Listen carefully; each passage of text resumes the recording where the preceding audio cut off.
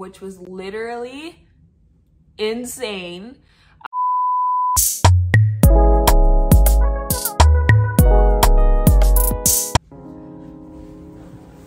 Alrighty, y'all. Hi. Welcome back to Renee's The OT Chronicles. Thank you so much for clicking on this video.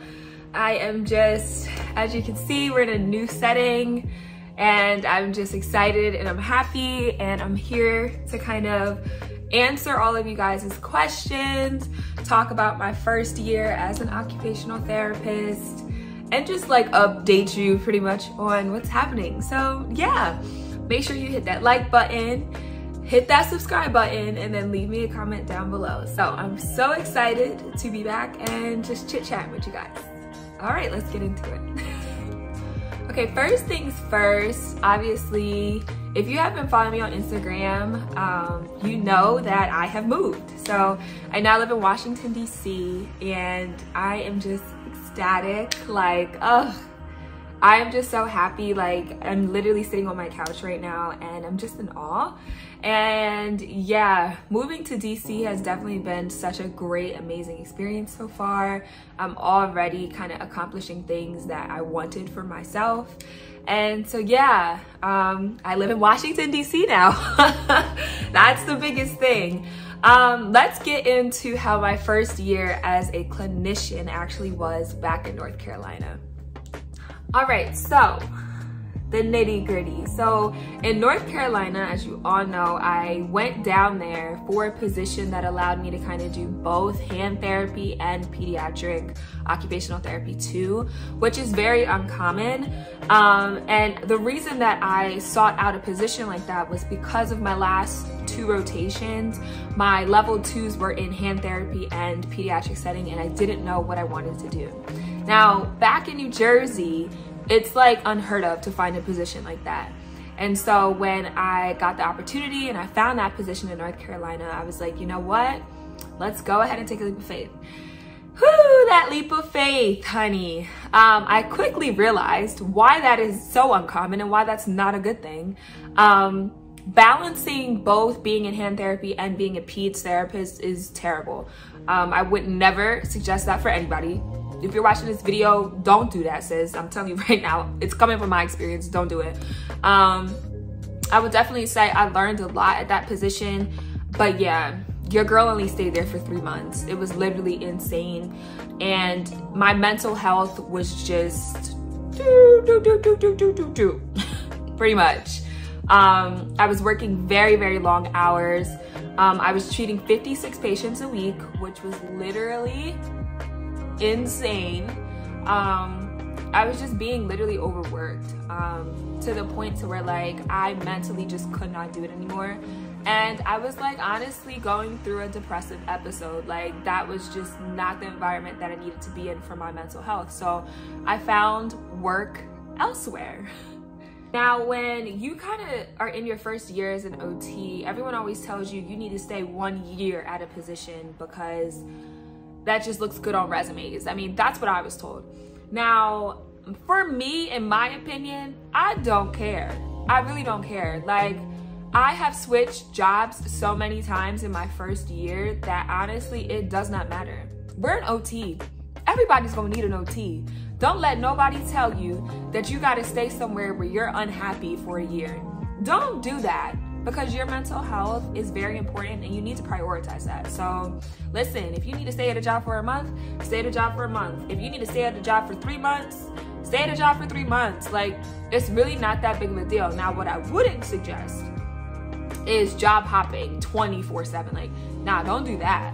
But like, you know, your first year is for you to experience stuff. Like, you shouldn't be just going along with it because it's money. Like, money is not everything. I'm gonna say that again.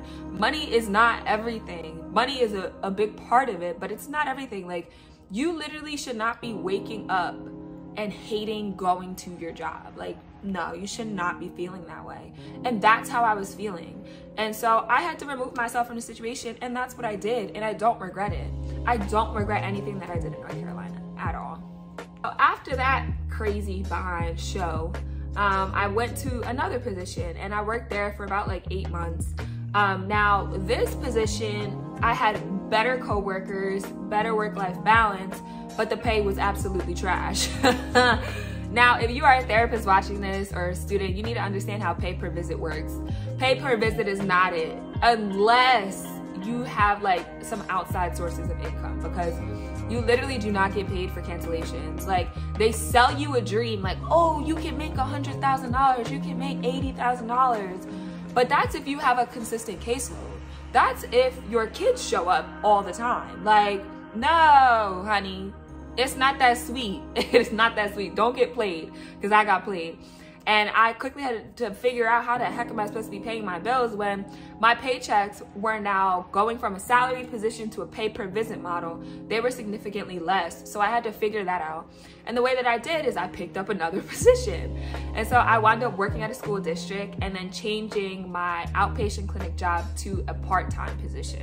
And so with that, I was making very good money. Like, I was making a regular like salaried position salary and then outpatient money too, which outpatient and pay per visit models, you get paid significantly higher rates essentially, because you don't get paid separately for documentation. You just get paid off of what you're treating. So some rates, so you can kind of understand that, is a pay per visit model. Like, I can say what I was getting paid for there now that I don't work there anymore, but I was getting paid $50 an hour for my outpatient clinic. My starting salary at that hand therapy peds place was about $68,000. And then that school position that I was working at, I was getting paid around $37 per hour. So after I left that salaried position, I started working that outpatient position and that school position at the same time. So I was making a lot of money then. Now, around that time, I was kind of trying to figure out, like, do I want to stay in North Carolina?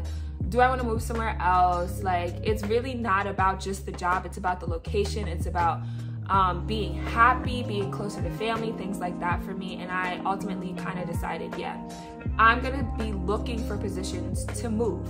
And so that's what I did. Now, when looking for positions to move, essentially, like, I had in my mind, I still wanted to be in pediatrics. I absolutely love and adore pediatrics. So I was like, yeah, I still want to do peds. But I need to figure out something where it still challenges me, because I was getting to a point, honestly, that like I was getting very stagnant and repetitive and just doing the same things with the kids. And I was like, oh, like, I need to switch it up. Like, this is just not challenging me anymore. And I'm someone, I need to be challenged daily to feel like I'm really being like, using all of my skill set, if that makes sense.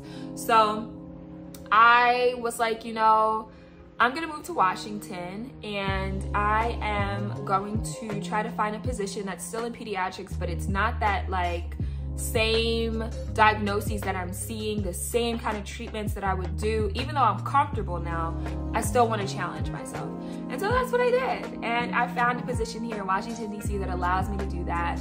It's a special education school, and it's with populations that I have never kind of treated. I have experience treating some of the diagnoses, but a lot of those diagnoses are rare diagnoses. So I'm constantly going to be challenged, and that's ultimately what I wanted.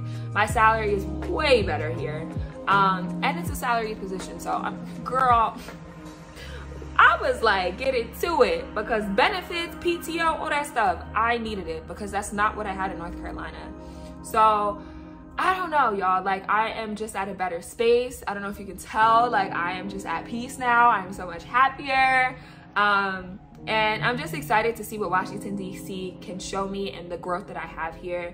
And yeah, so overall, as a clinician, my first year as an OT, I would say I learned so much. Like, when it comes to documentation, it's so important that you do not prioritize that over your happiness, over your peace.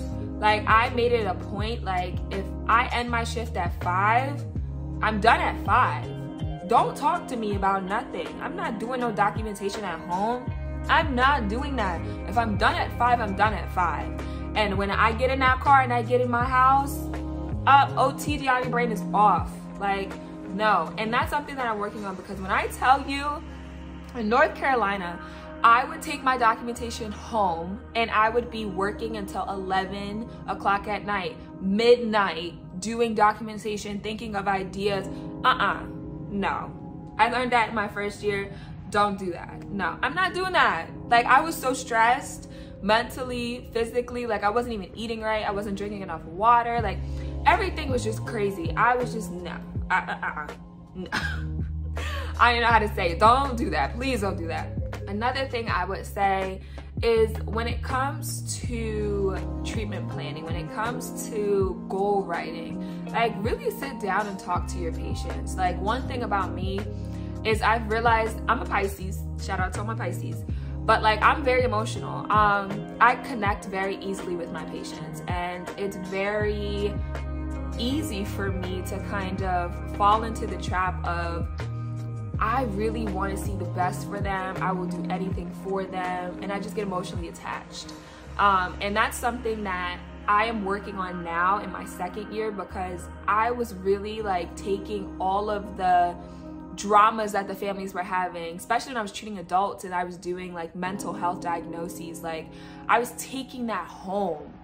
And that's one thing that you really don't want to do. You need to have those boundaries in place. That's why I said when it's 5 o'clock, it's 5 o'clock, I'm done. When it comes to, if you are someone that's working with mental health diagnoses, for instance, I worked with bipolar disorder, conversion disorder. I've worked with a couple other ones too. And then I worked with an adult who actually had like sensory processing disorder, which was very different for me because I'm used to seeing children with that. So like, there's a lot of stuff that happens. There's a lot of heavy things that happen within those kind of mental health diagnoses that you want to be very aware of. You can take those things home. So you kind of want to, you take that information in, you help them as much as you can, but then you leave it at that. Like, just leave it at your job.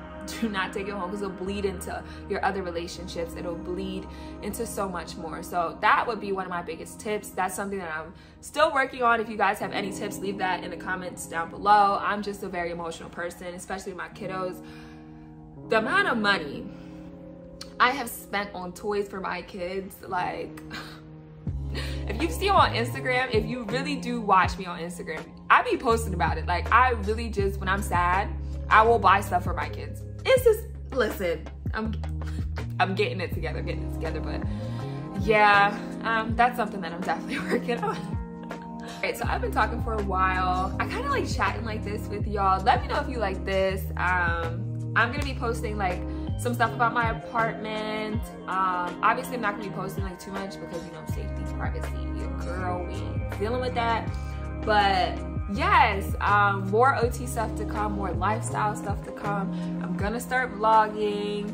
I want to get back into this because when I say I was in such a like rut for the longest time, and now that I'm finally here, now that I feel probably the happiest I've ever been in such a long time, I want to share it with you guys. And oh my goodness, your comments, your DMs, Lord have mercy. Like, if I could just give you all like a virtual hug. Oh, thank you guys so much for your support. Stay tuned for so many more things coming. And just, yeah, I'm just so thankful for you all. So if you really like this video, give it a thumbs up, leave a comment down below, helps with the algorithm. And yeah, all right, y'all. I will see you all in my next video. Bye.